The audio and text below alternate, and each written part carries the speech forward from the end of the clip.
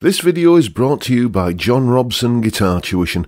If you enjoy the content, please consider supporting the channel by enrolling on a course, purchasing some guitar lessons or a t-shirt, or you can join my Patreon. Now, on with the show. Hello chaps, welcome once again to John Robson Guitar Tuition.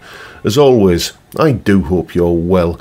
So, we've got a box here, and inside the box there's a guitar. You know what happens next. Go on, lad, way high.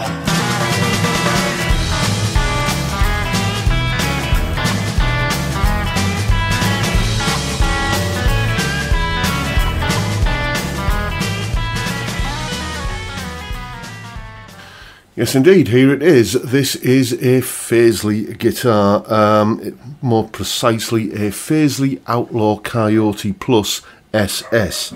Trips off the tongue, doesn't it? Basically, these guitars are the in-house brand of Bax Music, who got in touch with me and said they'd like to send me some guitars to make videos with, and this is one of them. There's two others coming up that I'm going to be doing videos with. These guitars were sent to me without any money changing hands, but I don't get to keep them. They're just here on loan, and, you know, basically all thoughts and opinions are my own. If this is a stinker of a guitar, I will be sure to tell you. Straight out of the box, the action was quite high and it needed a little bit of setup work doing. Basically a little bit of a tweak on the truss rod and lowered the bridge saddles, but now it plays really nicely. There's no fret buzz, there's no choking off anywhere along the neck, and speaking of the frets, very nicely finished for a budget guitar. These guitars cost £149, and for that you also get a Graphtec Tusk nut, which is a nice touch at this price point. We've got an ash body with a roasted maple neck and correct through body stringing. I say correct because that's how I think it should be done on a Telecaster.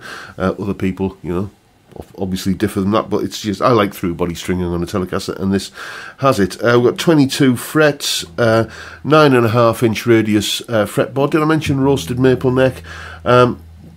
Unbranded, no-name tuners, not locking or anything like that, but they do the job reasonably well, or very well indeed. None of that kind of gritty, lumpy sort of feel that you get from it, that you often get on cheap guitars. Two, I'm assuming, ceramic single coil pickups, three-way switch, volume and tone. You know the recipe for this sort of guitar. As I said, I'll put a full link to the spec down below. What really impresses me is this body. It's a really kind of lovely finish on it. It's not lacquered or whatever. It's just a hand rubbed stain, I believe. It's an ash body. I can't see any joins in the body. That doesn't mean they aren't there, but there's, if you look at the grain on the back like that, there's no kind of obvious places where you can, you know, kind of pick out a joint. It may be a single piece body. I tend to suspect it's just that it's very kind of well joined so that you can't see the joins. It's probably going to be a multiple piece body. So let's have a listen to what it sounds like. I'm plugged in at the moment to the Marshall DSL-1 combo on the classic gain channel with the volume maxed out. You know, so I'm just going to max out the volume on the guitar.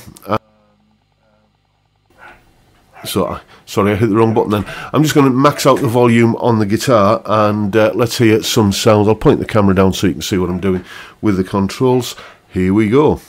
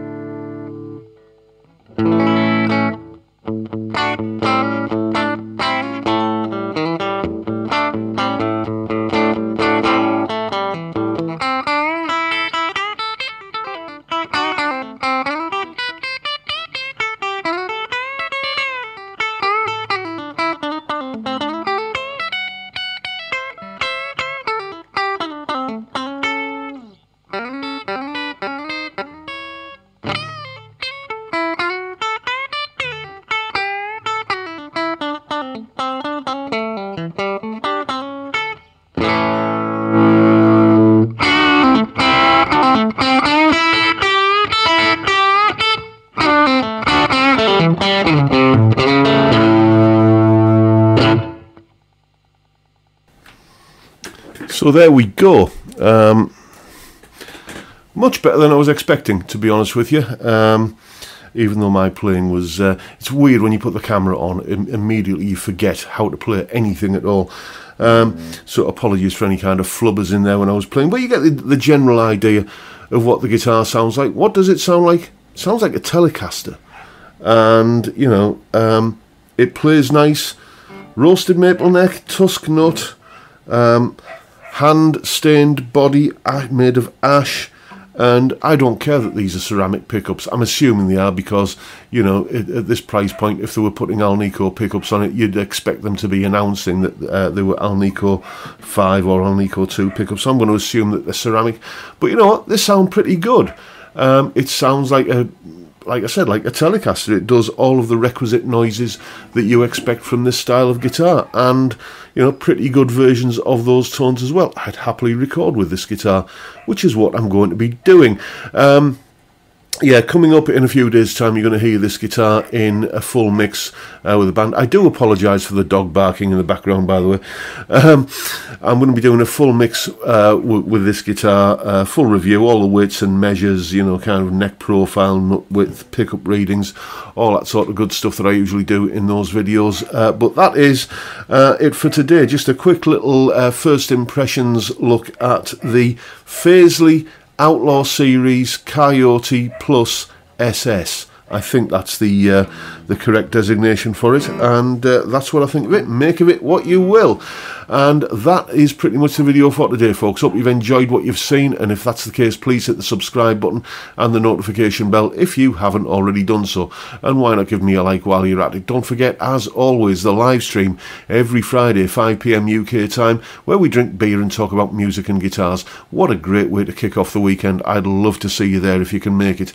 But for now, I'll bid you all a good day and say thank you so much for watching. Thank you for your time. Look after yourselves, folks. Stay well, stay safe, and above all, stay sane. Bye for now.